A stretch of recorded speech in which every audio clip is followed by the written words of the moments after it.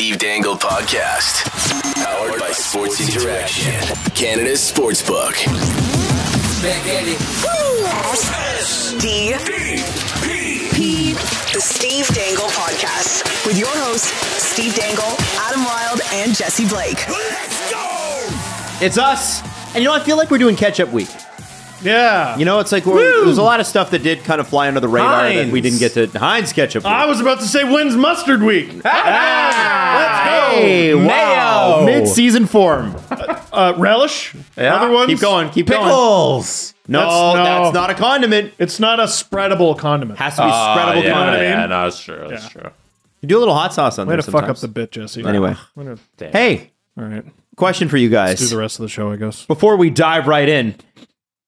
Actually, no. Why don't we dive right in with Tim Stützle? Oh! Yeah, see? Because he's a diver. See, you worked it out loud. Tim Stützle has signed an 8-year extension a season before he needs to.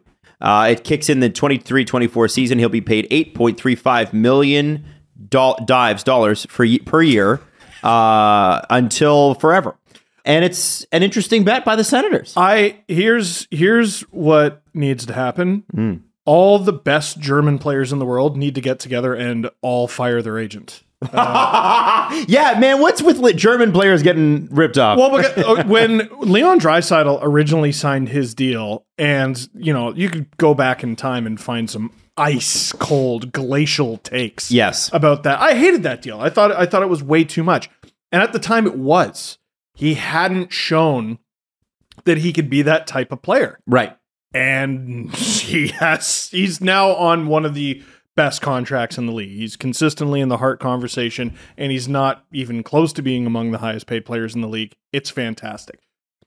That Stützle deal, I know there's some skepticism. That's going to be one of the best contracts in the league. I wonder, because your buddy Grav, who's actually such a great follow, you should follow Grav. I do love Grav. He said Tim Stützle now makes more than Jack Hughes. Stützle's 2022, 79 games, 22 goals, 58 points. Jack Hughes is 2022, 49 games, 26 goals, 56 points. Stützle got 8 years, 8.35. Hughes got 8 years, $8 million. I think all that means is Jack Hughes' contract is maybe even better. Maybe Jack Hughes should fire his agent. Yeah. Like those are two really young, up-and-coming superstars. Not just good players, superstars in the making. And the Devils are extremely lucky, and the Sens are extremely lucky. And I mean, are the Sens lucky, or is Pierre Dorian Unleashed is unbelievable. Unbelievable the offseason he's had. And it's still going. Yes. Yeah. It's still going. But, and I hate to be this guy, Stützle's great, DeBrincat's great. All the additions they've made have been fantastic. They need to win and when we do our preseason show where we cover every team, the thing that everybody seems to not want to talk about, especially Senators fans, is what happens after the forwards are behind the play. Because honestly, their defense and their goaltending there's a big old question mark. I like Forsberg in net. Yeah, Anton Forsberg is going to be really good. Okay, and what about the other 35 games? Yeah, Cam Talby? I forgot Cam about that. Talby. I forgot about that. That's a competent backup. Why? Okay, that's a comment. He arguably had worse numbers than Matt Murray last year. Cam Talbot? No. What are you talking I'm pretty about? sure. I think you're thinking of the wrong guy. Am I? Yeah. No way. No. No way. Look Cam it up. Talbot? Yeah. Yeah. Do you saw? Okay. What do you Fair have? enough. I'm wrong. Yeah. Okay. Good. He had a good year. There must be someone else you're thinking. I must be. Yeah, I you're- can't think of who I'm thinking of now. It's okay. Mike that Smith? happens. Other old No, goalie? it couldn't have been Mike Smith. I don't know, but Mike Smith had a good year. Yeah. I don't have any I problems must with be. Ottawa's goaltending. No. Okay. Their defense is... Okay. Listen. But like even the Brandstrom deal is one that could end up being pretty good. $900,000. Yeah, for a guy who, listen, hasn't found it. DJ But if he does... they've said that the rumor's been floating around that DJ Smith just doesn't like him. Doesn't like the way he plays. But Yeah, he's- no, like his play style, not like him, the human being. Right. But he's making... It's like it'd be like do you think that Sheldon Keefe likes Rasmus Sandin? I do. You do? As a person? As a person, sure. Yeah. Do you think that he likes the way he plays? The way the Leafs have handled Yeah. Rasmus Sandin, I think you're absolutely wrong on that. I don't think that Sheldon Keefe likes the way Rasmus Is he better Sandin than Riley? plays. Is No. he better than Muzzin? No. Is Well, I would argue that he might be eventually very soon if Muzzin keeps getting injured. Listen, we don't need to make this about the Leafs. Yeah. I know what you're saying. Yes, we do. I know. I you're think the right. Sens have done a lot of really good things, and this is just the latest among them. I don't know where my brain was going on the Cam Talbot stuff. Sorry, guys. It's a fair that point happens, man. that It happens. Artem Zub isn't your best fourth defenseman. That's your second pairing defenseman. It's not the best idea. for your defense. Sometimes a GM has a really good offseason, but there's one thing missing to make it perfect. If Pierre Dorian finds a way, and there have been rumors that he's been trying real hard, if he finds a way to dump Nikita Zaitsev, Ooh. perfect. But you need to bring somebody else in. Yeah. The rumor Isn't he got like 1 year? He's got 1 year left, Zaitsev, right?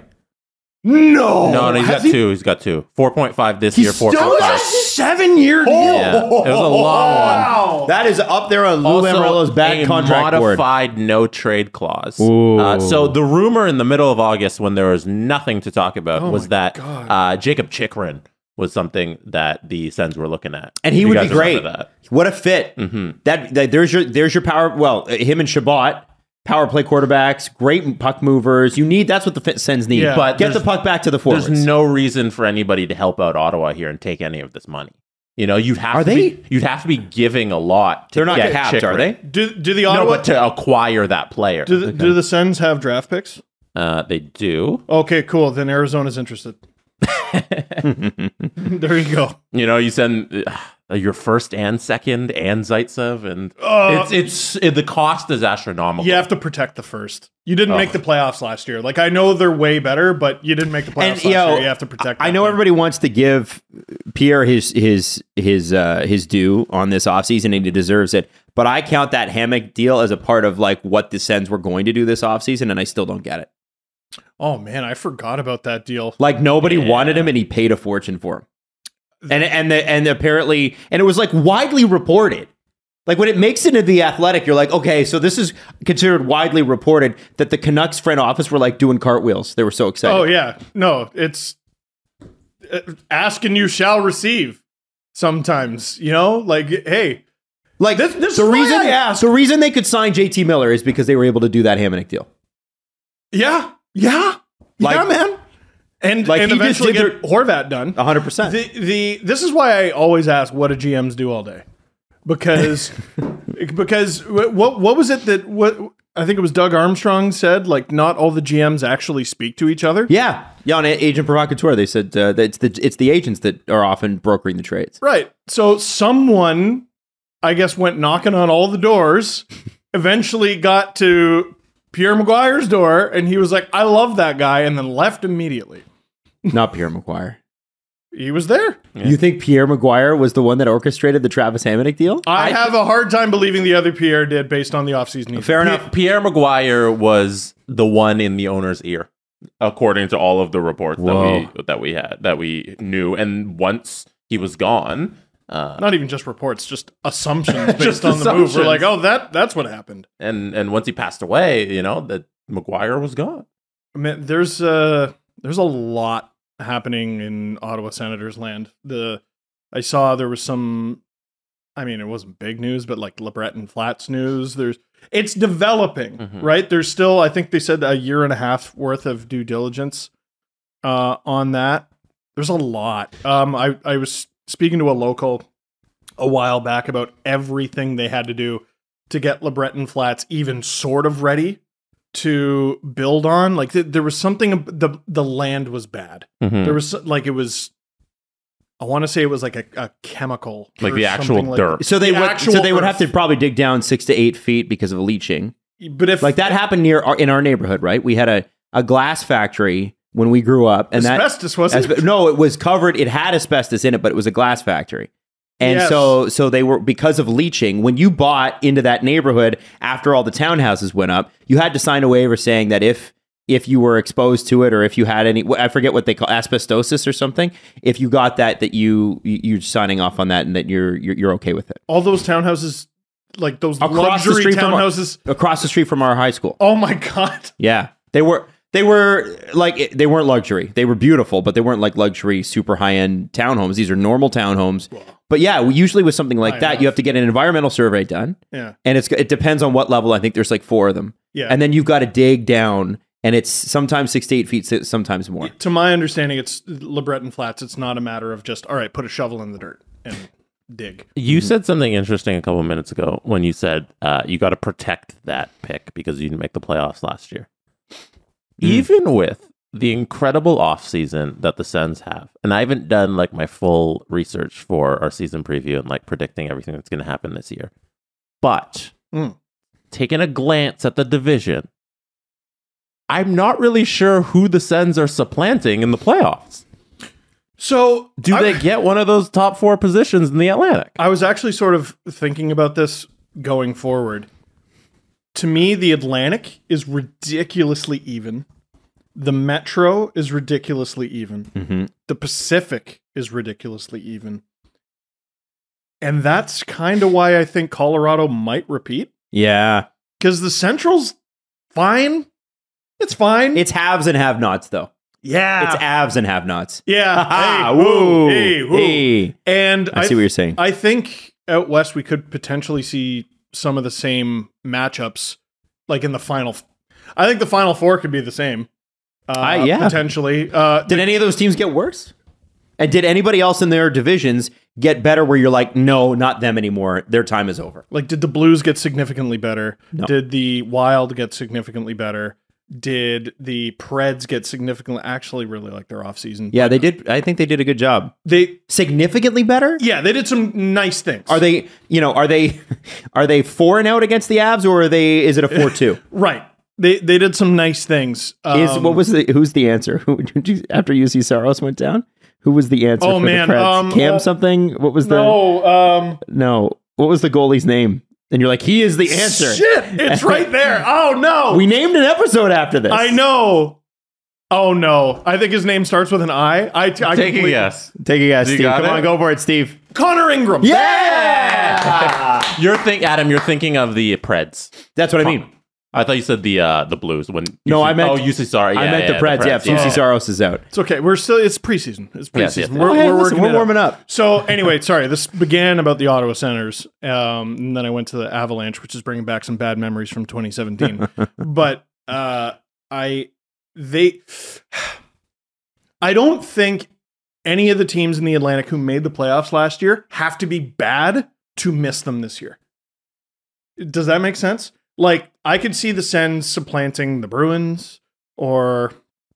No, name the other 3. Leafs is tough. Leafs, Panthers. I've seen some projections that have the Panthers out, which is wild. And the Lightning. You're an idiot if you don't think the Lightning are not missing the playoffs. And then are the Leafs?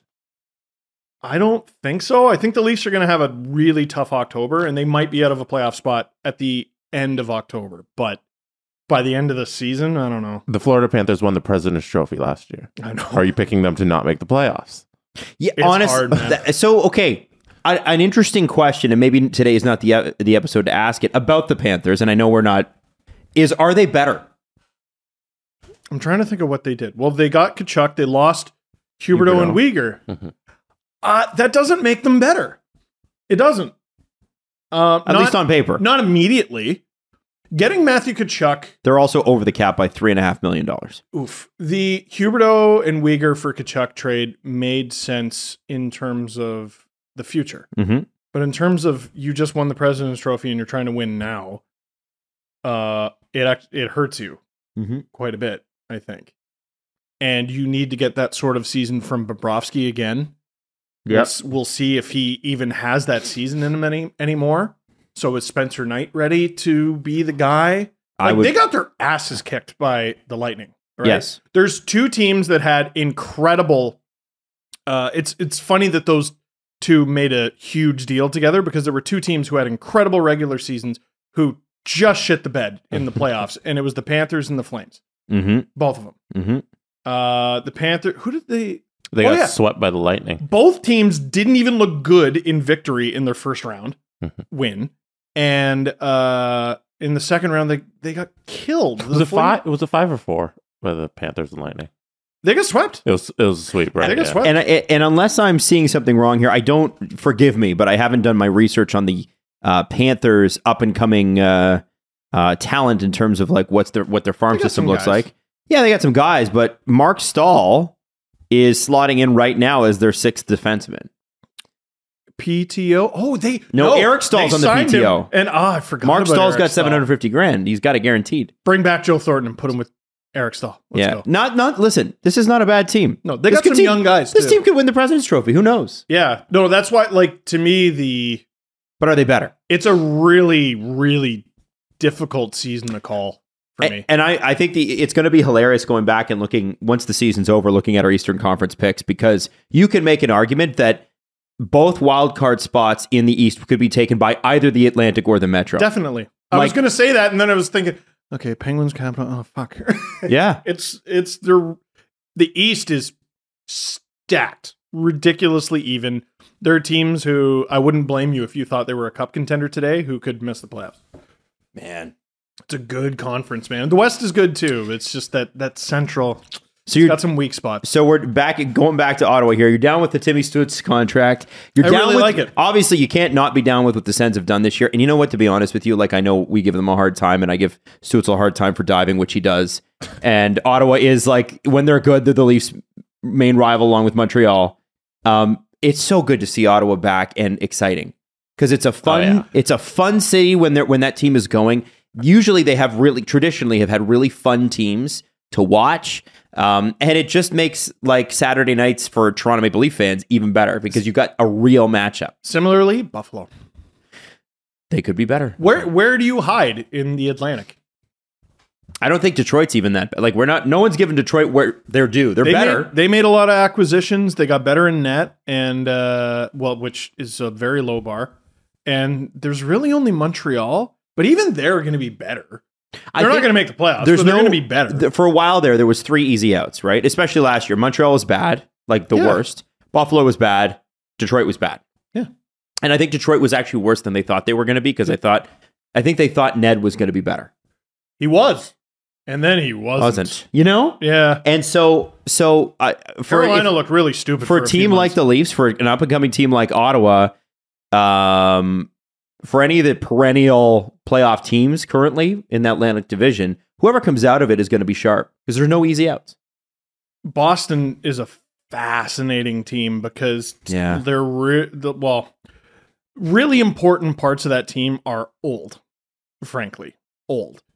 But there's a real, and it's way overused in all sports, especially hockey, but there's a real Last Dance vibe there. Because Bergeron, I think did you see what they did with their contracts? I'm looking at him right now. So he's got a $2.5 million cap hit, and Krejci's got a really low one too. Mm-hmm. I can't remember what it is, but they have signing bonuses, and they're extremely easily attainable signing bonuses, which means the Bruins are counting on those players hitting those signing bonuses and having to pay the penalty next year. When it doesn't matter anymore because they're going to rebuild? Well, like Bergeron, I assume, is going to retire. Krejci, I assume, is going to retire. And like they might even be saying goodbye to Pasternak. Yeah, he's UFA.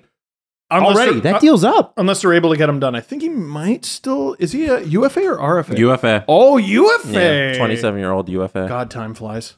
Along with Foligno, Zaka, Craig Smith. Look how many expiring deals they have! Yeah, the list of expiring deals is insane. I kind of like that. I respect the Last Dance vibe to that because it's like, you know what? We're going to do it one more time. If it doesn't work out, okay. Yeah, and you're going to bet on the Sens knocking off the Bruins to make the playoffs? Oh, but consider this. If things do go south for the Bruins, fire sale. And a hell of a fire sale. That's a good sale. I like that for an up-and-coming team like the Senators. You know, they've got some good veteran presence there now, but they got a lot of young guys. Mm-hmm. If I were them and I were their head coach or I was their general manager, when they play the Bruins, I would say, look at those people. They're not that much older than you, and they are this close to being done. This is it for them. It goes by fast. It goes by real fast. So make sure get out there, play them well, and know that your time is limited here. So make the most of it. And I think what a great learning experience against teams, and then like the Leafs, another further along younger team. People forget the Leafs core is quite young, Still, Jason Spezza tried that speech for 3 years. I know. here, Well- and it led to 0 first-round victory. Well, and now he's done. try it in Ottawa. Yeah. Yeah. Now he's done. Fucking front office. now they And get he to see works him. for the team. So forever, the Leafs have Spezza as this guy they really like, this guy who had a really great pro career, but also just a monument to failure. not failure, but a monument to you don't get infinite chances. And he got really close once. Mhm. And he never got back. He never, ever got back to the Stanley Cup final. They got to see that tortured look in Joe Thornton's eyes when they blew a 3-1 lead to Montreal. That was partially his fault, but he was terrible in game one. But You could have just stopped it. He was terrible. he was terrible. He was not good. He scored a power play goal, He was which a was a miracle at the terrible time. game one. He was a non-option Game for the Leafs. one, Come yeah. on, guys. Nah, give him some. And credit. Sandine had a really bad game 5 because they took him out of game 4. Anyway, you don't get infinite kicks at the can here. And you'll have Claude Giroux preaching that to the entire Sens room. Mhm. And please, someone get that through the Leafs room. I think they know. They've been told this for the last fucking 3 years, They know. 4 years. Marlowe was in here saying the same. Let's not shit. Leafs this. Let's not talk about No, the no, Leafs. no. Don't ruin my day. To Adam's point, with a little bit of the Leafs in there, it's so good to have the Sens back. Like for us of this vintage, our best points of our childhood watching hockey was the Battle of Ontario. Yes. It was Oh, Alfredson versus Sundin. Like that rivalry when they would play in the playoffs every single year, it seemed like. That was the most fun time as a kid watching hockey. And like to have the Sens back as a really good team, which they are, which I think they will be, it's going to be great for hockey and for Toronto versus Ottawa rivalry. It's one of the most classic rivalries we have. I think it's, Cat, man. oh, Fuck. Yeah. it's going to be, he's going to haunt Leafs fans' dreams for a long, long time. It's going to be fun. I think if Because the Leafs Stützle, could have drafted him and should have drafted him. I know. If Stützle is DeBrincat's center, which I assume he will be, Mhm. He'll be calling Pierre to rip up that contract by American Thanksgiving. Okay, I want to also talk about another Atlantic Division deal. Kirby Dach, 21 years old, career high points last year with Chicago with 26. He gets a 4-year contract worth, I think, 3 points. Yeah, this is a weird number, 3.3625. I think Julian announced it yesterday and like rounded it up to 3.5. He's like, excuse me. Actually, what it is 3.3625.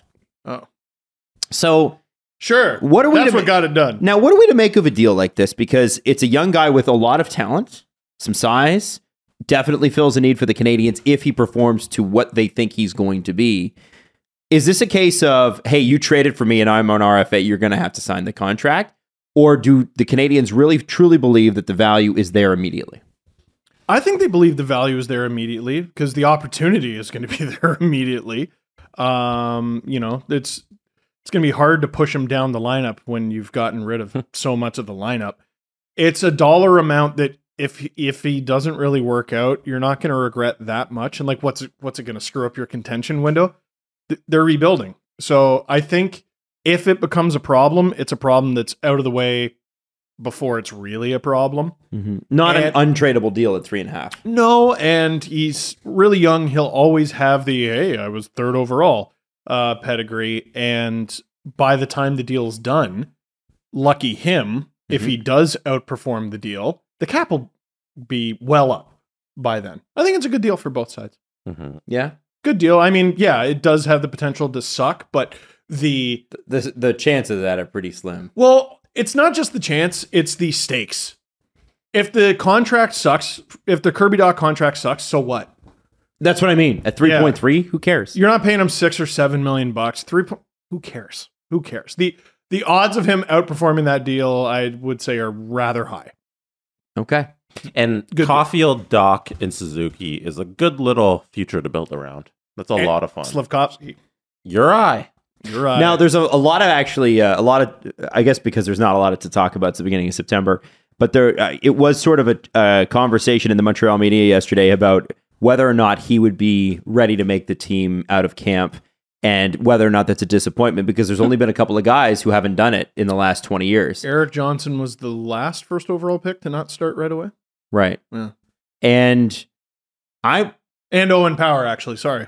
Yeah. And that was his choice, I think, wasn't it? It was the logical choice. It was. It's, hey, you're pretty good, and we're trying to not be that. Yeah. So how about you take off? What do you think is what do you think is does the fallout match what actually is going on? Like, what is there a need to have Slafkovsky in the lineup this year? Like, if he's ready, he's ready.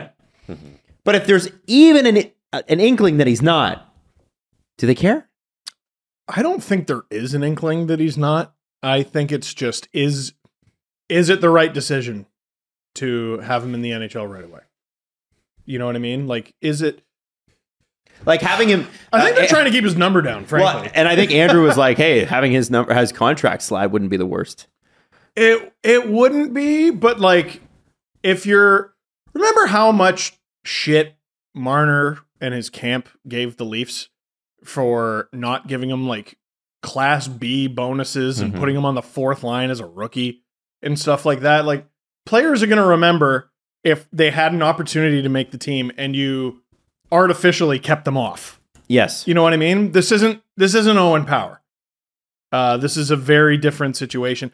I think it's a good idea to get Slafkovsky in the lineup as fast as possible because, like you said, Jesse, they have this young core to build around. I would get Slafkovsky familiar with the likes of Suzuki and Dach as his centers as soon as possible. I also think like that lends to the option of where he'll play if he's not in the NHL, which would be overseas with men a little older than him. So if he's doing that, why not just do that in the NHL? Played in Finland, right? I think it was Finland. Was it Finland? Yeah. I can check for you in half a second. It was Sweden. Finland? I don't know. I don't know what that league is. It's just a bunch of numbers. That is Finland. That's Finland? Yes. Sarja? No, I just saw SM Liga. That's okay, I don't have my glasses on. Cool. Finland. So like try doing Finnish in English is impossible. His option is to either play over there with men above his age. Yeah. So why not just do that in the NHL with your teammates? Or the AHL is also an option where you don't want him. So I think you have this, what is it, that it's 10 games you get before you burn your ELC? 9 games? So you get the 9-game tryout. If he looks okay, keep him. I say keep him. Yeah, I don't think it hurts. Keep him. The reason I think it's a story now is you need to make this decision now because they're already playing games that count in Europe. Right. Or they're about to. But he's gonna do his tryout regardless. But they need to figure it out with the team and like everything. I leave him on the Canadiens. You're not trying to win. He'll be good. Development starts earlier. Also, well, didn't you learn last year that Martin St. Louis is kind of good at this? Like with Cole Caulfield? Imagine if he's able to do that with Slafkovsky. And apologies to everybody, or Dom Ducharme's just bad at this. Adam Wild! Is Marty St. Louis that good, or was Dom Ducharme that bad? Who hurt you, and why was it Dom Ducharme? Because it was bad. It was bad. It was bad. You look at Cole Caulfield. You want to tell me that guy it was so funny. People are like, I don't understand what's wrong with Cole Caulfield. I'm like, oh, you mean the guy that wouldn't start objectively the best player, one of the best players in the lineup for the playoffs against the Leafs and got lucky? Best goal scorer? Yeah. Oh, you mean that he's not the right guy to coach this player? No way. What a shock. And you look at him before and after. Marty St. Louis is like, just go play hockey. So, okay, if Dom Ducharme was still the coach, out there galaxy braining Cole Caulfield. Just let him play. If he was still the coach, Slafkovsky should start in Finland. But now that he's not, I think he should start with the Habs. There it is. Makes sense. There you go, Steve. I remember in August when we never talked about the Dom Ducharme article. I know. I'm sorry. Whatever, man. We had other shit to talk about. People were commenting on it in the last video. People were upset. They're still mad. We can still do it. I mean, we can do it next week if you want to. He still doesn't like him. Still doesn't like him. I don't think he's a bad guy. I just think he was a bad coach and a bad fit and another bad Bergeron pick. What a surprise. Bergevin. Yeah, not Bergeron. No, Bergeron's never made a wrong pick. He's not a bad guy. You just think he's completely incompetent. Yes, and I'm shocked that LA picked him up so quickly. Kings fans, beware. I'm just saying. They did? That guy's, he's Bergevin. Yeah. My bad. Oh, I thought we were still on Ducharme. No, Bergevin. I'm not. That's where he was rumored to be going. I'm just saying, you have a line of, let's say, Slafkovsky, Suzuki, Caulfield, Habs fans don't give a shit if they win a single game as long as they score. Agreed. And then Connor Bedard. Dude, it could happen. Yeah, absolutely could happen. There's a decent Connor chance. Bedatti, I believe is what they call him now. It's Connor Bizzatti. You boomer. You're such a boomer. Sorry. How dare you? Jesse's got the audio for this, and I'm pretty sure we can run it, right? Yeah. Okay, so Give it a shot. If you are a fan of hockey and you Nah. like hockey personality, what's interesting about Phil Kessel is that he's a hockey personality because he lacks personality. You know, Phil is such a unique guy, but to say that you're like, oh, Phil, what a charismatic dude. He's not, but that's what's so lovable about him. And, you know, there's the clips like Pierre Maguire asking him if he's out of breath and Phil thinking he just had bad breath. Yeah, you go, how's your breath? He goes, it's pretty bad, huh? and then you know, when he put his house on sale in Pittsburgh and there's a theater room and there's one lonely relaxing chair. I love it. But there's also amazing things that have happened in Phil Kessel's career. Hundreds of goals, the longest Ironman streak, hopefully to be broken this year. Relatively early, too. Relatively early, absolutely. He ties it versus the Leafs. He ties versus the Leafs. Yeah. He breaks it versus the Coyotes. I don't know if he's married, but his partner has a baby or is about to have a baby. He gets on the ice for one shift, gets off and goes, make sure he doesn't miss that shift, which I think is amazing. Yep. You know, there's something to love about Phil Kessel, and he, of course, has signed a contract now. And you should want Phil Kessel on your team at this point. This is a 2-time Stanley Cup winner. Should have been a Conn Smythe winner. He was ridiculously productive on the Coyotes last year. He just sort of had a bad start. Team also. Mm-hmm. And like, dude, his 92-point season with Pittsburgh was so recently. Yeah. I know he's probably on the downward trend, but this is, especially on the Golden Knights, this guy should be able to fetch you 50 points. See, he's a career 10.8% shooter. That's it, which is weird. It's really not high. No, Because he's a goal scorer. his sniping days are done. But what I'm saying is that, are you telling me that 52 points for $1.5 million isn't worth it? Really good. He's one of the most underrated playmakers in the whole league. Right. And I think And has been for quite some time, I actually. think the idea, because his shooting percentage the year before was 17, usually it clocked in over the course of his career around 12. I think if this guy shoots 9-10%, he's 20-25 goals this year. I believe it. And why couldn't he? Vegas is a hell of a wild card. It is. In this league. Could So- miss the playoffs, could win the cup. I don't know. What did Phil Kessel have to say at his press conference, Jesse? So he spoke to the Las Vegas Review-Journal when he signed his one-year deal with the Vegas Golden Knights. And here's what he had to say about coming to Vegas. You know, I came in there as a different direction, right? You know, they said we're going to win and, you know, we're going to try to win and compete. And, you know, obviously that's not what happened. And, you know, it's going to be nice playing on a team that wants to win. You know, when you want to win and everyone on the team wants to win, it's a different feeling and a different vibe. I mean, Arizona, they had great guys, you know, all the players they're great kids and a lot of good people there. But, you know, when you don't want to necessarily win and contend, it becomes difficult as a player, especially when you came from Pittsburgh and, you know, I wanted to win. I don't understand why Phil Kessel wasn't just blanket praising the Arizona Coyotes for no reason. No, not winning is good. It's good. Mm-hmm. We should just blanket praise everything they do. Are you being sarcastic? Yeah, very much Were so. people mad about this? No. Not this. I'm trying to make it about the arena. Oh, anyway, oh. what I love Kessel's bluntness, and I feel like that's kind of an underrated story. That So- it sounds like the Coyotes sold him a false bill of goods. This isn't something we hear players talk about all the time. You know, usually if it's a tanking team, like a team that's not out to win, like the Canadiens, you'll hear Caulfield be like, okay, it's a rebuilding season, we're developing a lot. Yeah. But here's a veteran player openly saying, I was on a team that was trying not to win, and I wasn't happy with it. But and now no- I get to be in a situation where I get to win. Not just that they were trying not to win, they told him they were going to try. Right, when he signed the contract, he thought it was a whole different thing. Because he got traded there and signed an extension, I think. I'm actually... Or triple check. no. He's still... Was it his Leafs contract just expired. Right, so he had no choice. I get he over was- the matter in Arizona, I right? want to say Galchenyuk was involved in the trade. because he's involved in most trades. Most trades in NHL history involve Alex Galchenyuk and Mike Sullinger. Those two. Is Galchenyuk playing this year in Arizona again? He's not signed. I don't think. That's so disappointing, man. Anyway, Kessel. Kessel had on the Leafs contract. That's the one that Arizona was paying. He had a modified no trade clause and a no movement clause. His no trade clause was an 8-team trade list. So I assume Arizona wasn't on that list, and that's how Pittsburgh sent him over there. But it's weird that you get traded to a place and they tell you, hey, we're going to win. And then they're the Coyotes. They're the Coyotes, and all they've done is gut their lineup for years. And they might not be done. They might get Connor Bedard. We need more players like Phil who just talk. Just honestly, don't give a shit. All he did was just sit there and talk like we're friends. Really, really underrated storyline that I'm just going to throw it into the world. Vegas. They're a saucy team. They're a saucy team, and they get a little grumpy. They do. It's kind of grumpy times in Vegas right now. Oh, yeah. They could compete for the Stanley Cup. They could go really deep in the playoffs. Or, let me throw it out there. The potential drama between Phil Kessel and Jack Eichel, having those two in the same locker room. They're grumpy guys.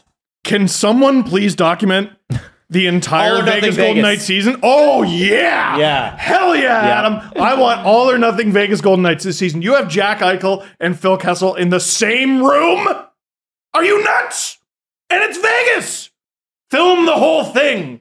Whole thing. Put a ring camera in every stall. I don't know how low key this is, but I do think room stall. I do think you need to have a look at the fact that the Vegas Golden Knights are significantly over the cap, although I'm sure they'll have some long-term injury reserve. Well, who's going to be their goalie this year? Is it Laurent Brossoit, Aiden Hill, or Logan Thompson? They just made that Aiden Hill signing, didn't they? Yeah, I think that's trade. Yeah, yeah, trade. That's who they're probably going to go with.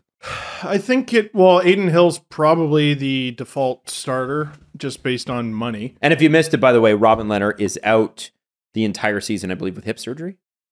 And this was the injury. This was the injury that Peter DeBoer wouldn't let him get and made him start. You know what's weird is I'm not sure it is. Because I thought there was another one. I thought that was a shoulder thing. Oh, it's goalies, man. It's totally. It's a tough thing. You want to be a pro athlete, it's hard. But here's the one thing that obviously I love Phil Kessel, but I don't think that Phil Kessel is going to win you Stanley Cup alone or even get you to the playoffs alone anymore. One guy that I'm very curious to see what he does with this team is Bruce Cassidy. Bruce Cassidy. He's a good coach, and 2 Bruins cast-offs. But the goaltending's a big question. Logan Thompson was good down the stretch, but he might not even start in the NHL, so that's a difficult one. Hill, Brossoit, you could do better. And Hutchinson, but now is he still a part of it? Hutchdog. No. Now he's the 4th goalie, I believe. Yeah. Is he? Yeah, because there was a brief time this offseason where he was, I want to say, the backup, which is tough. That's a tough way to be. I don't think their goaltending is as bad as people think, but it's not a strength. I'll give you that. Steve, you're also right about it was shoulder surgery that shut down Lehner in from what was it, February to April or whatever it was, and then now it's hip surgery. So his whole body is just, I don't know if he's coming back. It's hard miles, man. Yeah, hard miles. Goalies struggle. They do, and he's a bigger goalie too. One of the few left. In terms of, they're all tall, but most of them are skinny. He's thick. And him and Freddie Anderson. I don't imagine if Vegas goes on any type of run early on in the season that come the trade deadline, these 3 goalies are their goalies. I think they go out and they try and acquire somebody because that's what Vegas does. They go out and buy whatever asset they want, and whoever they have to sell to get it, they don't give a shit. So I feel like they're going to go get a goaltender. I'll be fascinated to see if they can get a Vezina caliber goalie for nothing. They've done it twice. They have done it. They have done it. They got it and then they gave it away, I think is what they did. Hey, sportsinteraction.com/SDPN. Obviously, football starts tonight. Steve will be all over it. He'll be like, da-na-na, da-na-na, yeah. Da-na-na, da-na-na. Oh, that's my favorite part, is the music. Yeah, absolutely. Yeah. And the food. It's very exciting. I think all the pressure in the world's on the Buffalo Bills right now. I want to ask you this, Jesse. Have you ever done a pinata pick? Yeah, I know what these are. Yeah. Tell me about your pinata pick. What have you done? Well, the pinata pick's not up to me. You know, it's Sports Interaction has these cool picks where you place the bet and then they shoot out a team and that's your bet. So they have one right now. Do you have the odds in front of you for the Super Bowl pick? So the Super Bowl 57 winner, your pinata pick, if let's just say you win this, 25-1, your pay. And so you place the bet 25-1 on any team to win the Super Bowl, and then the pinata spits out your team. So you don't know what team you're betting on until you place the bet, and then they give you a team. It could be any team, one of the 32. See, I was like, I don't know about that. And then I was like, I might as well do that. I don't know anything about any of the teams. You know what? That's kind of fun. Yeah. That's kind of fun. I like it's that. cool because, like, if you get a team like, let's say the Eagles, who I don't know how in front, but maybe they're 15-1 to win the Super Bowl. If you just bet on them like that, at the pinata, you get them at 25-1. And all of a sudden you care about the Eagles. Yeah. Yeah, you're like, go Eagles! All season, you got a team. That's kind of neat. And they're super kind fans. Yes. I do want to see a game in Philly because I've heard it's just wild in there. Oh, absolutely. Like the Flyers, I think, honestly, I think you got to go in the fall. You got to go see, like, if you can, go see a Flyers game on the Saturday and then a Phils or an Eagles game on the Sunday. And I will wear a Flyers jersey and an Eagles jersey, and I will be like, go local sports team. Just do my best to blend in and have a good time. I was looking at going down to Pittsburgh this year, and I don't think it's going to happen, but I was looking for a game where... Pittsburgh! You just said last episode that it was happening. I know. I hate them. It was my mom. It was my mom that canceled it because it was going to be American Thanksgiving. And it was going to be against the Bengals, which would have been sweet, but I think they would have probably... the way the Steelers are looking, but it was. I wanted to do Penguins Steelers weekend. And I want to do more and more. I don't know if it's going to happen, Jesse, unless we make it happen. I mean, you got to make it happen. That sounds like a good time. Yeah. What's that? If you do it in Philly, you can just cross the street. They're the baseball, football, and hockey all in the same place. It's nice. Smart way to do it. Absolutely. Anyway, you can check that out at sportsinteraction.com. 19+. Please play responsibly. Obviously, all your football ads, and of course, some live betting, especially right now with lots of soccer games happening, and of course, tennis. And there's F1 this weekend. You know, another Steve thing that he's super excited about. Why didn't you watch Drive to Survive on your summer break? Yeah. I'm sure you know all about Oscar Piastri. Man. He's a grouch. He's not. He's a very nice little Australian guy. Well, his name is Oscar. I tried. Very nice young man. Can you do a pinata pick for the NHL? I'm sure you can. We'll find out. Let's see what they got. It's a really even league. Yeah, when the season comes up, there'll probably be something. Like honestly, you're right. If you're going to do a pinata pick, as long as you don't get the Sabres, like... I think it'd be fun to just be like, I am a huge Leafs fan, and also the Preds, I guess. I don't know. You could do worse. Like David Poyle. Does it make a sound?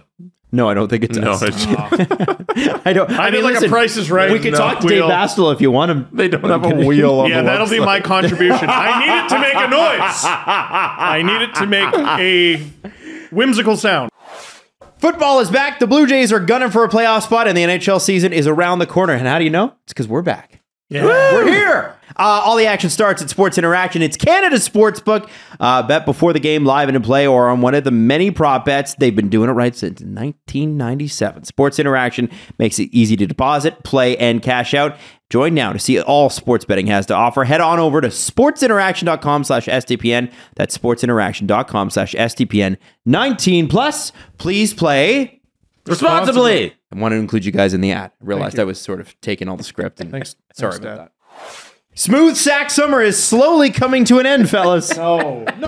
If you haven't been scaping for the summer sun, it's not too late to sweep your sack of those pesky pubes. That's a lot. As summer comes to an end and we enter fall, keep the boys clean and fresh just in time for fresh ball fall. No! The leader in below the belt grooming is here to make sure your pubes feel smoother than a beach ball and smell fresher than pumpkin spice. Start the new season the right way and do what over 6 million men worldwide who have done it too. Manscaped, you got to trust it. Did you write this? No, I didn't. I don't believe you. No, I didn't write it. I don't didn't. believe you. What was the fall one?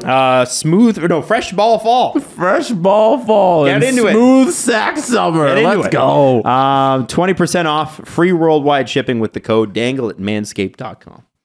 You already know what it does, right? Does all the things. Shave your balls! That's right. Manscaped. They're back for the fall. We need to talk about the fact that Carolina picked up two pretty solid players for close to nothing this offseason. And they were able to dump Tony DeAngelo and actually, Oh my God, quote unquote, that trade. make a profit. So let's start, as we like to do, from the beginning of from when man made fire. But Tony DeAngelo traded to, if you haven't caught this, he was traded to Philadelphia.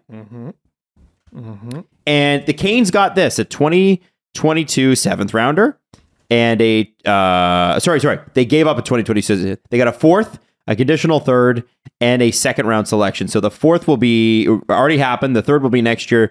The second round selection will be 2024. And Not then the bad. Flyers gave him $5 million. Not bad. Now, they also got Max Pacioretty in a cap dump from Vegas. That one's unfortunate. Yes, and it's Because it was just such a good deal, too. absolutely. It's a great pickup. And then, and this happened over the summer break, the Sharks and Hurricanes officially finished this trade. Steven Lorenz, Etu Makiniemi, and a conditional 2023 third round selection from the Hurricanes in exchange for Brent Burns and Lane Peterson, making the Carolina Hurricanes the only team. Sorry, they were the only team to have Niemis, and now they have one Niemi. Oh, that sucks. I know they had a lockdown. You had a monopoly on Niemis. Niemis. The Burns trade was very odd because it happened on the same day that the Patches trade happened, but like we didn't get the official announcement until like we were off. Yeah, it was weird. until August. It Yeah. was a month later. I think they were trying to figure out what. Because here's the weird part: the Sharks are retaining 34% of Brent Burns' contract. It's a very specific amount. So I think that they were working out the math. Yeah, there was a whole bunch of stuff getting done because, like, it was a couple weeks later. So what is Brent Burns now? Still a huge defenseman who's not incredibly mobile, or good at defense, really, but he's tough and he can still put up a ton of points. He's an interesting fit for Carolina. Who do like to move the puck. It's weird. I feel like Carolina is all about Brent Burns' strengths and Can cover his weaknesses. I think they can cover his weaknesses, but his weaknesses make him a strange match for them.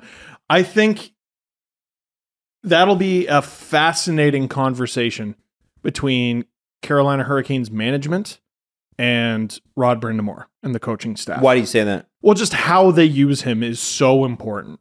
I think how Brent Burns is used, if you use him properly, you're winning the division. Because you got the goaltending, you have the personnel to shelter him, you have great scoring players. Your trade deadline acquisition is going to be Max Pacioretty. Because he's out, I think, 6 months. Surgery.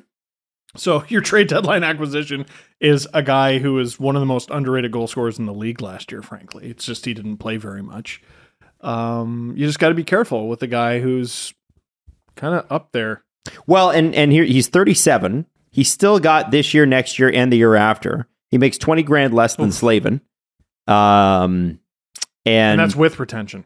That's with retention. I didn't realize the contract was so long. It is a long contract. He's got till he's 40. Dude, the Sharks have some nightmare deals, and his was one of them. Even though he's good, You're never going to get out of the Vlasic deal, so you got to move the other ones. Who does I don't know Adam how you're gonna Wild do it. hate more? Dominic Ducharme or Erik Karlsson, who got upset that one time about winning? I don't hate Erik Karlsson. I actually, you know what I dislike the most on the Sharks is Vlasic's contract's the worst. They signed that when he was 32. Sens fans, by the way, I'm talking to you again. Sens fans have been asking me off the hook for the Erik Karlsson trade tree. Oh, you got to do that. I do, but it's too young. It's too early. Dude, that is... I don't remember exactly what the Sens got, but I know they got the Stützle pick and they got Josh Norris. Bing bang. That's their two highest paid players besides Brady. Who cares what else you got? Like You should do that trade tree in like 20 years. Like those guys are career NHLers. They're going to be around. Hey everyone, who wants to see the most unexpectedly bad trade in NHL history? Like that trade's awful. Yeah. Holy shit. Do you think that the Sharks are ever going to be able to move out Erik Karlsson or Marc-Edouard Vlasic? No. So whether or not Erik Karlsson wants to win, it's really besides the point because his contract won't let him. At least, or he's got to sit through the rebuild until they can't. Didn't he have sort of a bounce back season? Yeah, no, but it doesn't mean he's not good. That's not what I'm saying. He's the highest paid defenseman in the league, isn't he? Yes. 11.5. And my point is, you're not moving that. It's so funny that at least until 2025. We got onto this conversation because he spoke to The Athletic today about this very issue. Oh, he did? Yeah. What did he say? So Karlsson confirmed to The Athletic that he has not requested a trade and added he's hopeful for the future of the team under new general manager Mike Greer. No, Karlsson said, I committed here a long time ago. It didn't work out the way we wanted it to early on. There's a lot of things that probably played into that. I'm not going to get into details about that. But I am excited for the future here now. I hope we can move in the direction to be successful again. Is that going to be this year? I mean, who knows? But I do think something good can come out of here. For the record, the first year Karlsson was in San Jose, they made it to the conference final and lost to the team who ended up winning the cup in the St. Louis Blues. This dude was so fucking good. 2017 playoffs. Oh. He had 18 points in 19 playoff games with a broken foot. Oh. And then the Sens missed the playoffs, and they weren't very good, but he still had 62 points. And then with the Sharks, 16 points in 19 playoff games. He was so good. And last year, he still had 35 points in 50 games. It's really good. The dude can, like, he and Brent Burns. You didn't need them together. No, you didn't. But they're somewhat similar in that both can still move the puck, both can still put up a ton of points, both are still right-handed, which matters, but defensively are a bit of a nightmare. It's just, it seemed like it was difficult for Carolina to make the Brent Burns trade work, and it's going to be even harder to make Karlsson work. He makes 11.5. I think you're not moving that until 2025. It's possible, but holy shit, that's a lot. It's a lot. He also went on to talk about, because they asked him, okay, so you got a new head coach. Do you see yourself getting a career resurgence? And his answer was no. He said, not really. Maybe if I was younger, it may be a little different. I've played for a lot of different coaches. I am who I am at this point. So I agree with him on that. I can see that. It's a very realistic view of his abilities at this point with all the injuries he's gone through. I commend him for that. I was about to say he scored at a 57-point pace last year, which is wild for a defenseman. But that is if he played 82 games, and I think he's done doing that. He can't. Hard miles, man. Like really. Well, and it's whether or not he can pivot now.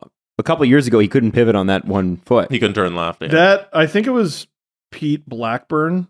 That tweet was. He had a tweet of one particular goal, and it's just like I remember it. This guy's cooked. Yeah. But that was years ago, and he still had a good season. It's just it depends on what you need him for, right? What age is that what age is Karlsson when the contract expires? That is a good question, Jesse. Is that a trivia question? So he's got this year, the year after, the year after, the year after, the year after. 1, 2, 3, 4, 5 years left, full no move. And how old is he now? Old enough. 26, 27. Is when that deal expires. He's 32. He'll be Brent Burns' age. And I was trying to look for a path to a trade with the money that he makes, but that is also a nightmare. So this year, he has a $2 million base salary and a $10 million signing bonus. I think. Holy shit! I think it's unfair. I think if we're going to give Doug Wilson some credit here, because he's the one that signed the contract, I realize he's not the GM there anymore. He, like everybody else, thought that a pandemic was likely not to happen. Oh, like for that was signed before that, right? So a lot of some of these contracts, people are like, what a nightmare! What was he fucking thinking? No. I think everybody expected that the cap would be hovering right now around $90 million, and then that's not 13% of your cap; it's 11%, and then each year it goes down a little bit more. You also got to give credit to any GM that goes for it. And signing They the Burns, Vlasic, Karlsson deals is a team that's really is like, this is our window. We're trying to do it. And the Sharks got so damn close. And we're not looking at it like this if they just win a thing. Most people take for granted. Adam's got a great point here. Most people do not, prior to March 2020, most people do not run their lives and conduct themselves like the world is about to stop. And that's why I think you're seeing bigger and more desperate moves and screw it, there is no tomorrow. And I mean, the Coyotes are like, that's great that you think there's no tomorrow. Give us all of tomorrow. Yes. Like they might come out of it really, really strong. Oh, they will. But I mean, Karlsson, we knew two things about him when that contract was signed. He's one of the best defensemen in the world. Mm-hmm. He's going to deteriorate. It's probably not going to happen as fast as it actually happened. Yeah. And, so you think bodies do recover. Okay, but so you think that the quicker deterioration we've seen in the last couple of years will flatten out? I think he's already on the come up. Okay. Oh, okay. He really struggled for a while. Like we get to watch a lot of highlights when it comes to like hat picks and dangets, and fuck, he was awful, just awful. Now, should you be playing the highest paid defenseman in the league in a sheltered role? No. If ifs and buts were candy and nuts, would we all have a Merry Christmas? Yes. Neither of those. I've never understood that saying, and you're the only one I've ever heard say it, but I like it. Really? Yeah. Oh, I don't get it. I don't get it, and I don't know where I got it. But anyway, there's a path to Karlsson being. I think Karlsson is a good contributor for the Sharks. At 33 points in 50 games, I guess. He's ridiculously overpaid, but I think there is some clever coaching that could happen there that could lead to him being an elite player again. Well, and I like to think that some of these newer GMs are smarter than the old, especially with the cap being 20 years old coming up here. We're coming up on 20 years of NHL cap. And I think that the education around it's far better. And you look at some of the cap issues they have. I think Vlasic is their biggest problem. They got to move that deal. But you can get creative. Like if Bill Guerin, with $15 million tied behind his back in cap space that's been taken up for those buyouts for the next 3 years, if he expects to be a contender or at least competitive, get into the playoffs, he's got to be creative. We'll see how good Bill Guerin is, and I think we'll see how good Mike Grier is. And by the way, going back to your point about you got to respect a team that goes for it. Any Leaf fan, any Leaf fan would trade. Just to see the Leafs in the Stanley Cup Finals, which the San Jose Sharks got to, and won a couple games. 2016. What pre-Karlsson, but still, I would trade whatever for the last 10 years that they've had. Their issues. These are good problems to have. These are problems that you have after the good times are kind of over. They got close a few times. They sure did. Yeah. Boy, they were good. They got close a few times over a number of years. Yes. They got close with like Nabokov. Yeah. It's torture. Quick trivia. Do it. We've established that Erik Karlsson makes $11.5 million as a defenseman. Name the second highest defenseman in the NHL. The only other defenseman to make double digits. Not Pietrangelo. Oh, it's Drew Doughty. Oh, yeah. Drew Doughty, $11 million. Can you name the third highest defenseman? Not Pietrangelo? Also double digits or no? They are the only two defensemen that make double digits. You just said that. Sorry. So it's not Pietrangelo? I want to say... You're incorrect. I want to say there's two defensemen who make 9.5. McAvoy. No. Who's the one on Boston side? Yeah, there's McAvoy, who I think makes 9. Okay, so he's not it then. Makar, I think, makes 9. Which he should. And I want to say Seth Jones and Zach Werenski both make 9.5. Yes! Put your brains together and deliver me one name of the defenseman who is the third highest paid defenseman in the NHL. Werenski makes 9.5 for sure. Yeah. So Seth Jones has got to be... I thought Seth Jones was 9. Werenski. You have delivered the correct answer! Yeah! What Zach Werenski makes 9.583. Well, the 8-3. Seth Jones makes 9.5. So Zach Werenski wins that. And Adam Fox also makes 9.5. Yeah. Charlie McAvoy also makes 9.5. Here. There's a tie. In the Can you start at the top and just go down? Highest paid players in the league? No, Defenseman. Defenseman. Oh, okay. You'll see why. So Erik Karlsson, Right-handed. Drew Doughty, Right-handed. Zach Werenski, Ooh, left-handed. left-handed, Adam Fox, Right-handed. Charlie McAvoy, Right-handed. Seth Jones. Right-handed? Yes. And then we get to Darnell Nurse. Left-handed. That's because left-handed people are the devil.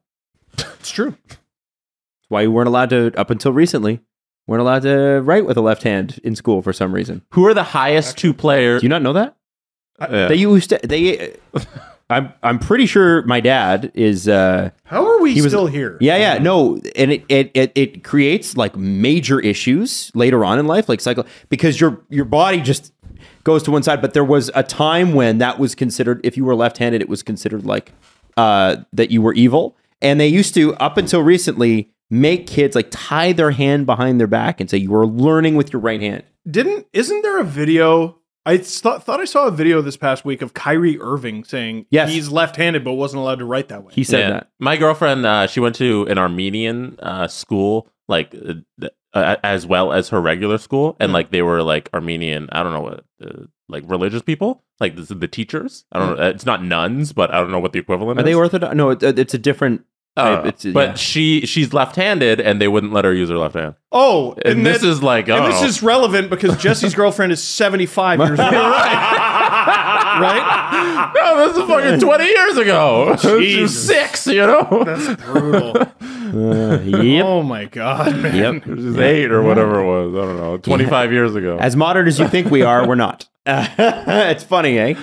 So last piece of trivia. Who is the highest paid player in the NHL to not have a no movement clause? Highest paid player in the NHL to not have a no movement clause? Mm-hmm. To not have a no movement clause. Mm-hmm.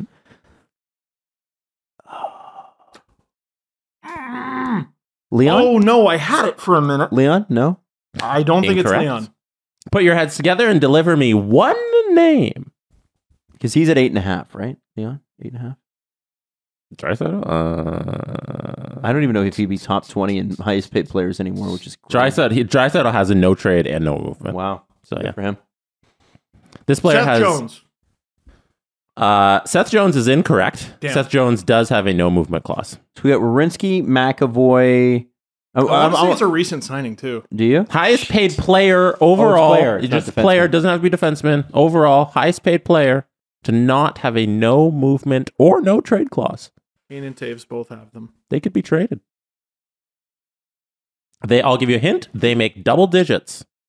Oh, That's very few players. Oh yeah. okay. I'm also. let's- I narrowed it down a lot for you guys. Let's name them all. Matthews, Marner, Tavares. Doughty, Matthews, Marner, Tavares. No. Why do I no? keep saying Pietrangelo? No. Karlsson. Mm-hmm. Deliver me a name. There's not a ton. Kane, Taves. Jesus. Oh,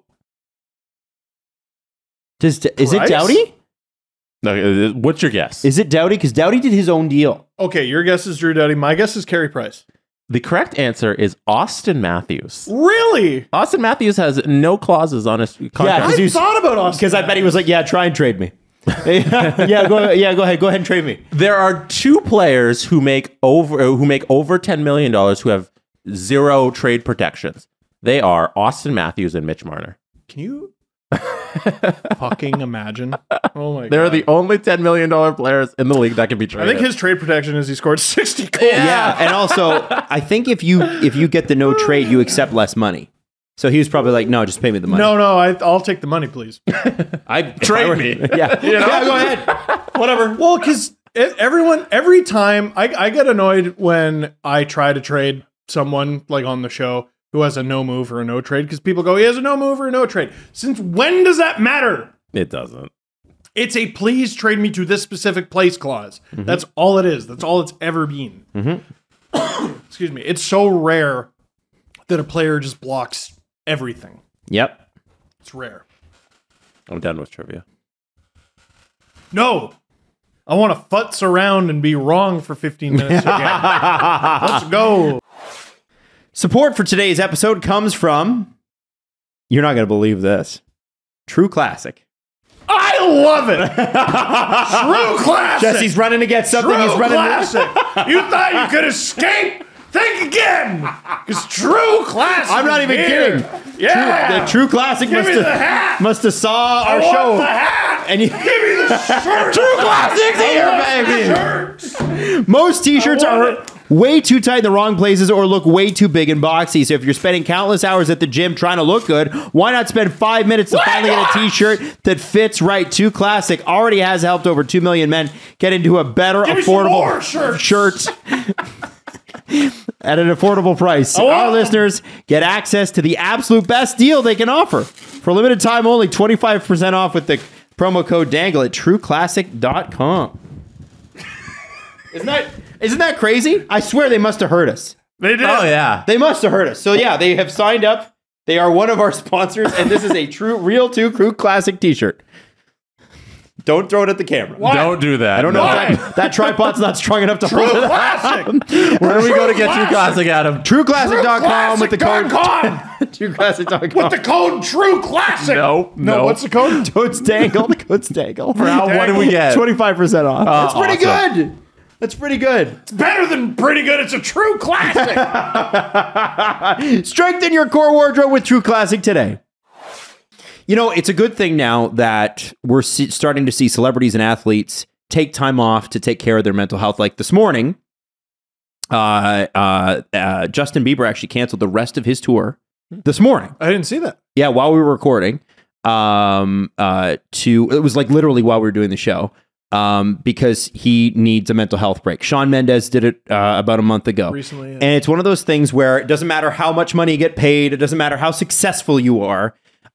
We all need help.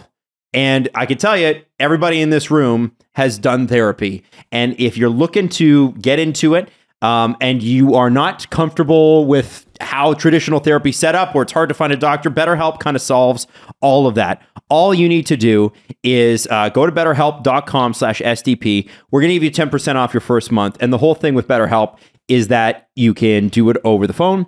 You can do it on a voice, like a video call. You can do it on an audio call. You can do it over like text. You can write like in a chat function on your computer. The whole point is to give your brain the workout, kinda, right? And also the checkup that it needs. And everybody does need it. Honestly, I'm a big proponent of that. Huge. And I know Steve and Jesse are as well, obviously. So when you're ready, we want you to check out betterhelp.com/SDP. That's betterhelp.com/SDP. Get 10% off your first month. A couple more things. Jake Oettinger re-signed in Dallas. And that's Jesse's favorite goalie. Stützle's one of Jesse's favorite centers. Timmy Stütz! And then, of course, you got Oettinger, who is definitely Jesse's favorite goalie. You're cheating on Ville Husso. I know. Which deal do you like better, Ville Husso's or Jake Oettinger's?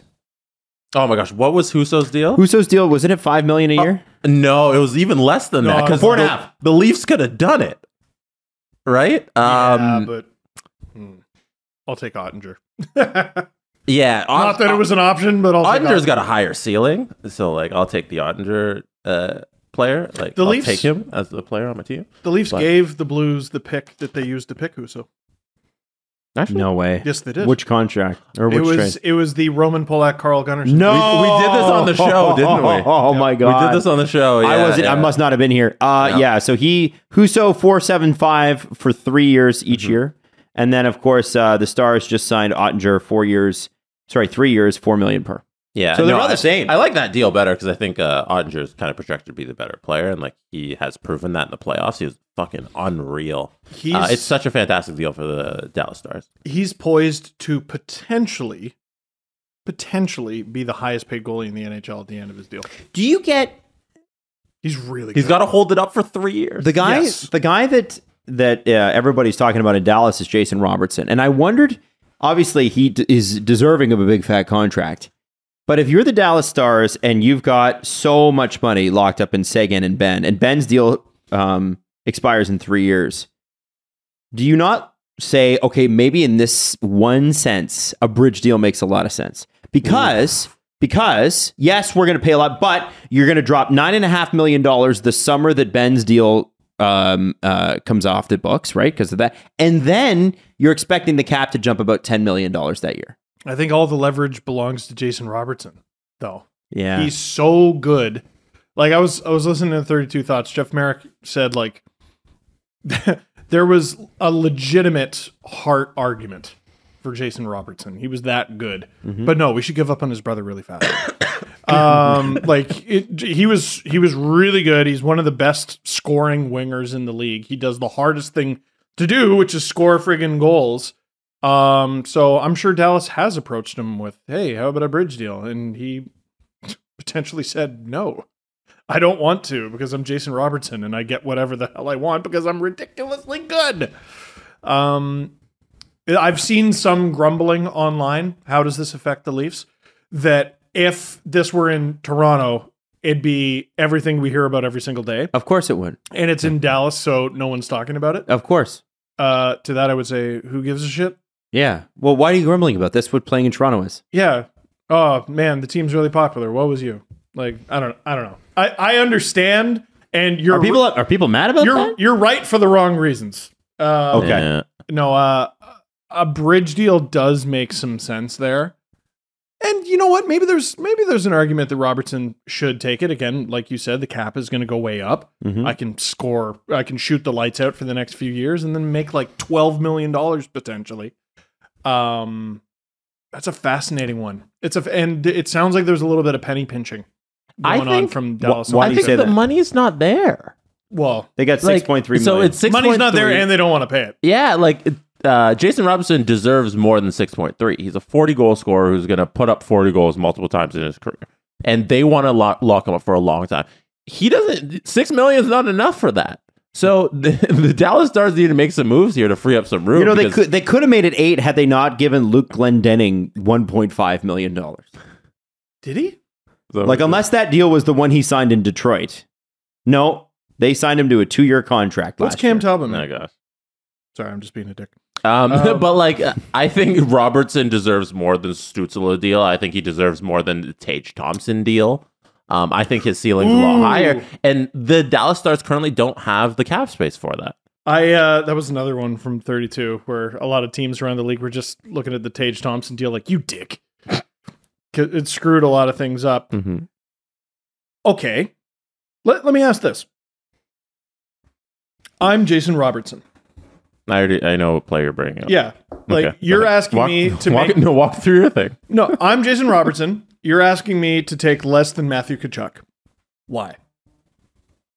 Why? Don't have it. What's Matthew Tkachuk's deal? 9.5. Yeah, but God, okay. Yes, I am asking you that.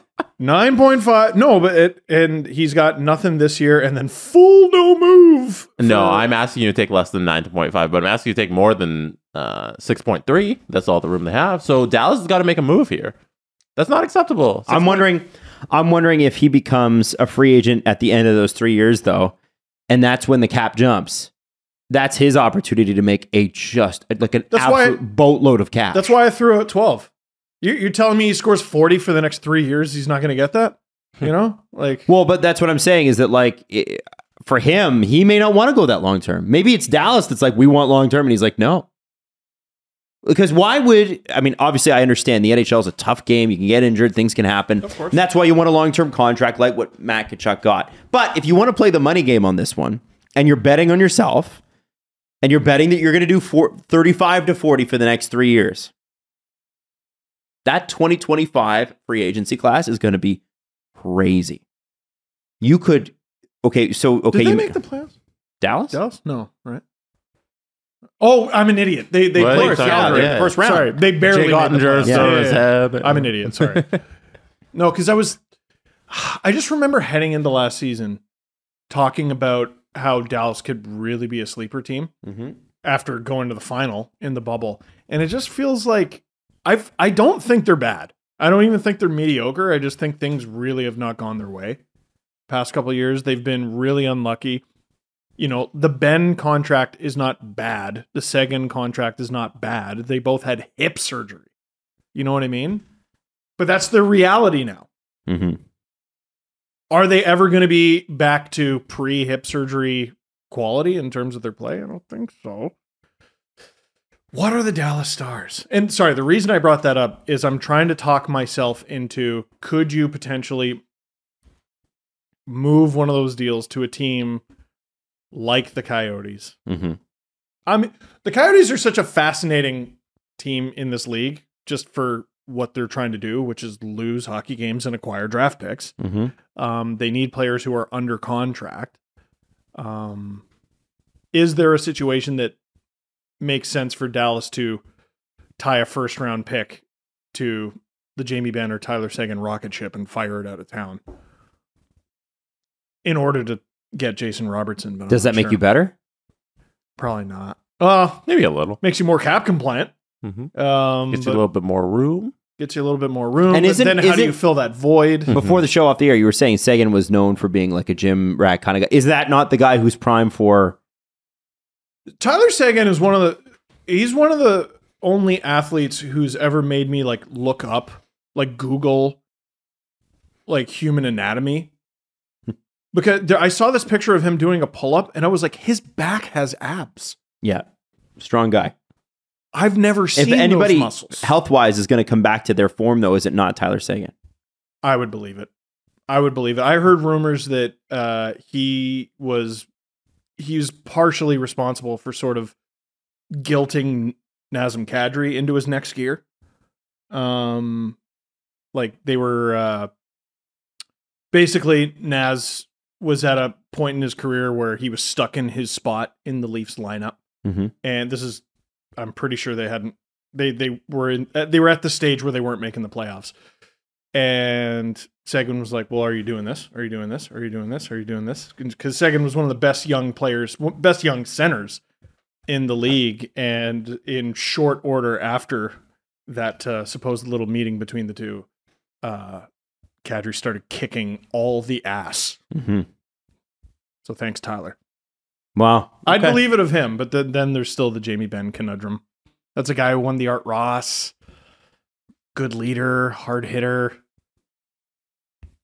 Hips fucked. Like it's dude, it's hard to overcome. I was saying to Jesse before the show, like, what are the 3 worst injuries to have as a hockey player?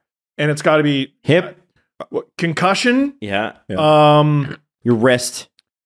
Wrist is bad. Wrist is bad, but at least you can do some useful things. You can play through it. Yeah, you can play through it, and you can be shoot. useful. Okay. It's the wrist is up there, but I concussions, the back, and the hips. Those are career enders. Mm-hmm. Those ones. Wrist, I mean, it takes a while to recover from, but players recover from it. Mm-hmm. Matthews has been Ilya Mikheyev scored like Rocket Richard. Matthews, his wrist has been acting up for a season. He scored 60 goals. And he looks okay. Yeah. And Claude Giroux had the wrist issues. He looks okay. Mm-hmm. No, the back is just for hockey. Like, that's unbearable. The back is a bad one. The hips are a bad one. How about the ankle, Erik Karlsson? Ooh, not just ankle, Achilles tendon. Leon Draisaitl says, "What's up?" High ankle sprain. He played a whole playoffs with no ankle, managed to just glide around the ice and score a bunch of goals. It is 4 points a game. He honestly, sometimes he played like, people that are just learning NHL and they don't know the speed boost button and they don't know the deke and they just kind of glide. Mm-hmm. And they glide around. It was magical to watch. He was one of the most effective players on the ice without being able to skate. I badly wanted that series to go 7. Like, because we streamed it, and God, the Oilers were so fun to watch. And every time Draisaitl stepped on the ice, I'm like, I wonder how he's going to do it this time. Still stationary? Wow. Oh, he scored. Yeah. Yeah, this dude's putting up like 3-4 point nights in the Western Conference Final. Can't skate. It's fucked. It was fascinating to watch. Yeah, it was a good playoff. It was. Okay, Steve, you want to talk about, there's a couple more things here. I want to let you know that the Coyotes, as of today, are releasing a limited inventory of single game tickets. Oh. Now, if you're the Arizona Coyotes, you want people to think that these tickets are in demand. And I'm not saying that they're not, but they've released a PR statement saying we're just overwhelmed. This is crazy. They've actually gone as far as to claim, and Wyshynski's got an article up at ESPN.com, that their ticket revenue is up over last year. Zero surprise. Okay. And then, so now they're going to release like limited amounts of tickets because you want to create a scarcity. You want to make it seem like you got to be at this. And I get it. They're not at ASU because things were going well previously. That's a solid point. They might be selling more seats. I believe it. And it should be a fun environment. Absolutely. How many times on the show have we said we got to go? And now we're going to have to pay again. I said it last show. I bet, of course, the majority of seats are going to be sold to Arizonians. I don't know. People from Arizona. I don't know. Residents. But I know people from Arizona. Aries are just ripping off snowbirds left and right. Oh, yeah. Oh, my God. Yeah. People from Canada are going to be like, yeah, I'll pay $300 to go to a college hockey game. And I'm in Scottsdale for the week golfing anyway. I heard a story where, and the reason I say this, I heard a story. My father-in-law went to a Vegas Flames game. And of course had to pay like friggin' bananas money. I want to say it was like $300, something like that. His cab driver was a season seat holder. Mm-hmm. Like one of the first ones, right? Because wasn't it the inaugural season with Vegas? If you wanted to be a season seat holder, you had to buy in for 3 seasons. I don't know. Something I don't remember like that. But the driver said he has to sell something like 6 games to pay for his whole year. So he just takes, all right, who's coming to town? Toronto, Calgary, Montreal, yeah. And you sell those games and you're good. It's paid for. You go and watch the Vegas Golden Knights en route to the Stanley Cup final for free. For free. Because you're just ripping Canadians off who are probably on some bachelor party and they're like, yeah, let's go to the Golden Knights game, and just ripping them off. You're going to be able to do the exact same thing in Arizona. Well, do it. So those limited seats are out. Ticket revenue's up. That's a good thing. And lastly, you wanted to quickly talk about Hockey Canada. Yeah. So Canada's women defeated America's women. Hooray, hooray. Won the gold medals. First time I think it's been 2 in a row in like over a decade. Marie-Philippe Boulin, last second shot block. What a shock. How did you know she'd be involved? It's so crazy. Just always in the middle of it. Brianne Jenner, heroic performance. And Scott Smith, the president of Hockey Canada, was handing out the medals. And there was some outrage about that. I saw Scott Wheeler tweeting about it, Frank Saravalli tweeting about it. Lots of people upset about it. And I've been talking to people over the last few days. And listen, with the Hockey Canada scandal, there is some nuance. It's still developing. We're still learning things.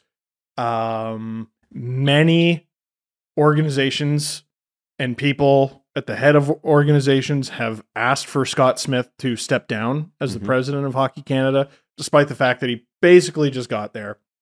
There are arguments. Well, he didn't just get there. He just got the job. Sorry, he just got in that for 20-something years. He's been there, I want to say, since like the Avalanche became an NHL team. And just to put it in perspective, I came up with that on the spot and I was like, holy shit, he's been there a really long time. There is some nuance here. Perhaps firing him is not the answer. Perhaps him resigning is not the answer. Okay, I'll allow that that's a possibility. I personally disagree with it. I think he should be gone, but I'll allow that it's a potential possibility. But let me just say, anyone with a brain in their skull would have known that him handing out the medals to Canada's women's hockey team was a stupid, selfish decision. What are you doing? Use your head. And in that moment, it proved to me, beyond the shadow of a doubt, he is unfit to lead Hockey Canada, and Hockey Canada is unfit to make intelligent decisions. I was going to ask you about that. Because he made that decision, because they made that decision, does that not say everything? Yeah. It does. It does. Even if you're absolved of everything. I don't even, we can't get into all the complexities of what's going on with Hockey Canada right now. But let's say Scott Smith was a Boy Scout and did nothing wrong. Scout's honor, all that. What a moron. What an absolute idiot. Anyone with a brain in their head would know, hey, listen, I know you feel like you didn't do anything wrong. The optics of this are fucking awful. And you should maybe sit this one out. You couldn't find a legend of women's hockey. You couldn't find a local hockey hero. You couldn't find some kid. You couldn't find anybody other than Scott Smith to hand these out. Use your head. Use your head. Atrocious. Just atrocious. But anyway, congrats to the women's hockey team. Sorry that a guy fucked up your moment again. One of the things that underscored like that moment for me too was the letter that the team released beforehand where they said they wanted to play for Canada, but not for Hockey Canada. And yes! They explicitly stated that. And then you run out this man who's in charge of that to give them their medal. What a spit in the face of these women. So it was awful. That's important to note, Jesse. So Canada's women's team did what? They released a letter before the World Championships were underway saying how disappointed they were with Hockey Canada and about the lawsuits that are going on and all that stuff, and how they wanted to play for the country of Canada, but not for the logo Hockey Canada and that company. So it's not just a ignorant, selfish decision. The fact that happened, and that's the context of this happening, how do you interpret it as anything other than an intentional fuck you to Canada's women's hockey team? I think from the president of Hockey Canada. I think they feel like it's their way of being defiant. The Like, Hockey we're not all bad. Oh, what a fucking God. hero. Yeah. What a fucking hero. Yeah, we're all rooting for you, Scott. Fuck off. Fuck off. Like, I can't believe how selfish and how stupid this organization is. Canada doesn't win hockey games because of you, right? We win because we're extremely fucking good at hockey. It's been like our national identity for a very long time. And if it wasn't you, Hockey Canada, it would be somebody else. Somebody else would take that vacuum. Yeah. If Hockey Canada goes away, something else will take its place. But I can't get past it. I can't get past it. You couldn't have found anybody else. And they ruined anybody else. They ruined such a great moment because like we should be talking about the fantastic game it was and what a tournament was for Canada to win. Yes. And like they dropped to the Americans earlier in their tournament, then you win the gold medal game. And as Adam said, they don't usually go back to back. Usually they take turns each time, but Canada got it done. And not Canada related, but shout out Japan. Yeah. Very big The victory tournament. for them. Yeah. Very Cool. big victory And for this them. is so they did the Triple Crown this year because they got the gold medal. And I think that's 2 world championships, or I forget. No, the women's under 20, under 19, 18. under 18, they won gold, and then the women's team wins gold at the Olympics, and then you get the gold at the World Championships.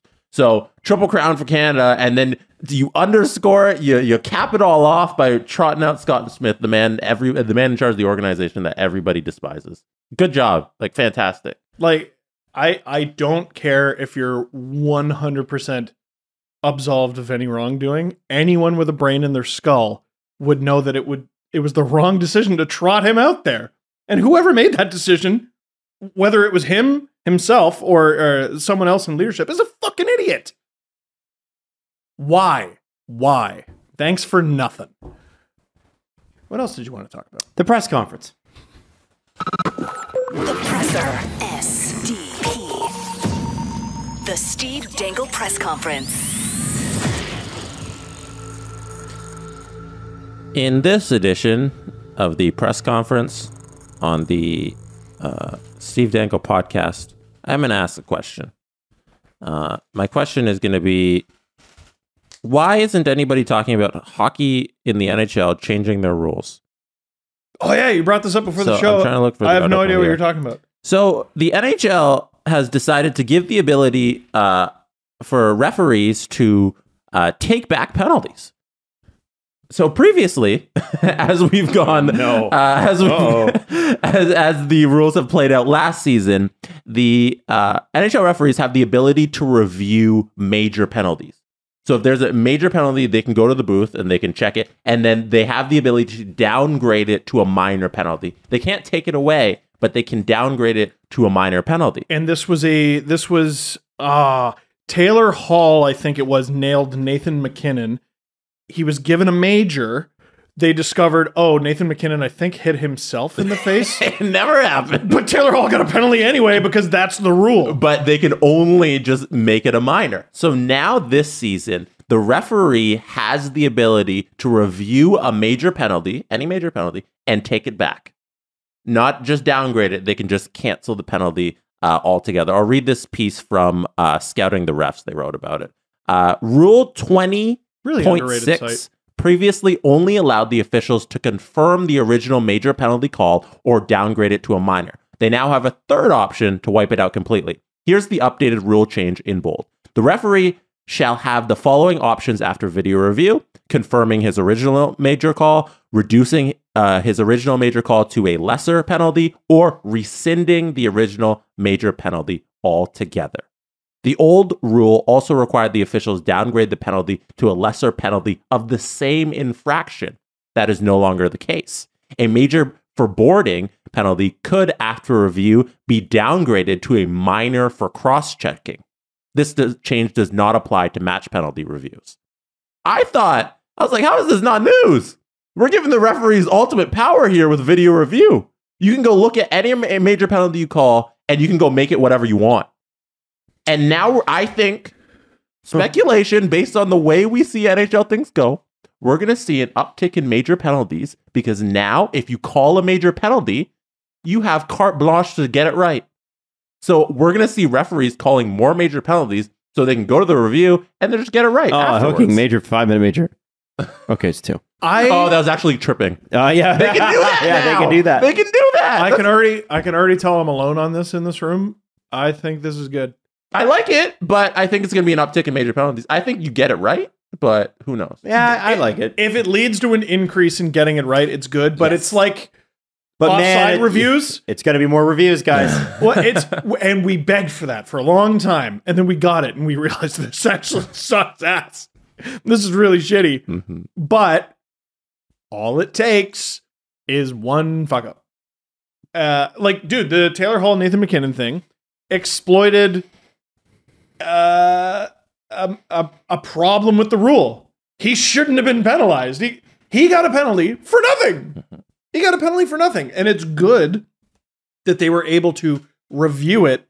It's silly that they were able to review it, see they were wrong, and not be able to fully correct the mistake.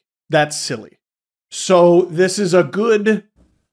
I think rules, generally speaking, are good. The enforcement of the rules, there's often some problems there. Good rule. Fascinated to see how it goes. Yeah, me too. I can't wait for the first time they do it. Yeah. Well, and also, what is ever called a major? Right. Roughing, sometimes, if it's a real big punch in the face, boarding. Which is obvious, usually. A cross-check, a 5-minute major for cross-checking is really rare. It's got to be in the face, right? And then we're getting into very, stuff like Darnell Nurse headbutting Philip Deneau, or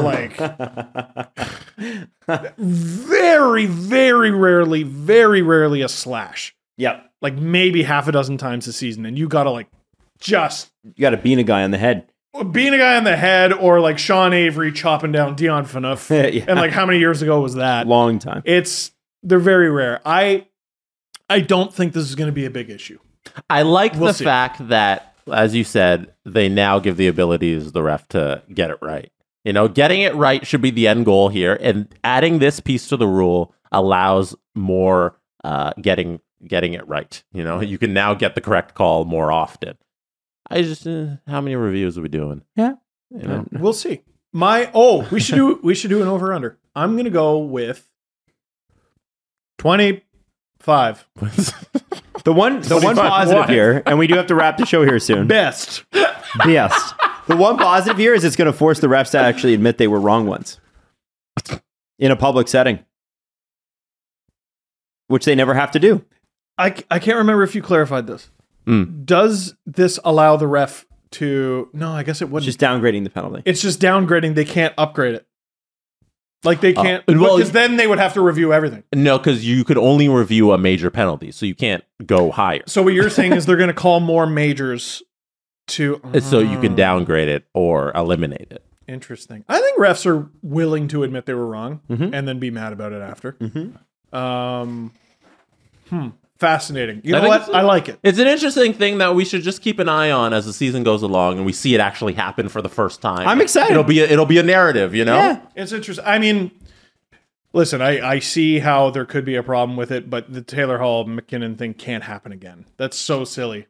Like, imagine that decides a game, it decides a playoff spot. No, can't happen. It'd be crazy if somebody got called for a pick in the middle of the playoffs, you know, and that should have been a major. Somebody scored a goal on a pick that happens a lot in hockey, and then it's like, oh no, it's not a goal, and then the team loses in the first round. Yeah, it's okay. Imagine calling the book and then not calling the book, and then you know what? It's Game 7. Better call the book. Let's review it.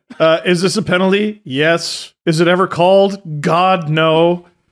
Let's have fuck. It's what day is That's it? a great way to end it. God, we need new games. I need new games right now. You know, when we used to refer to that time during Game 7, we used to talk about one Game 7. Now it's like, which of the 5 Game 7s are you referring to? I like that they always lose in the most heartbreaking way. Hockey's coming back, baby! The Steve Dangle Podcast. Powered by Sports Interaction, Canada's sportsbook. Follow the guys on Twitter at Steve_Dangle, at Adam WYLDE, and at Jesse Blake. Connection complete.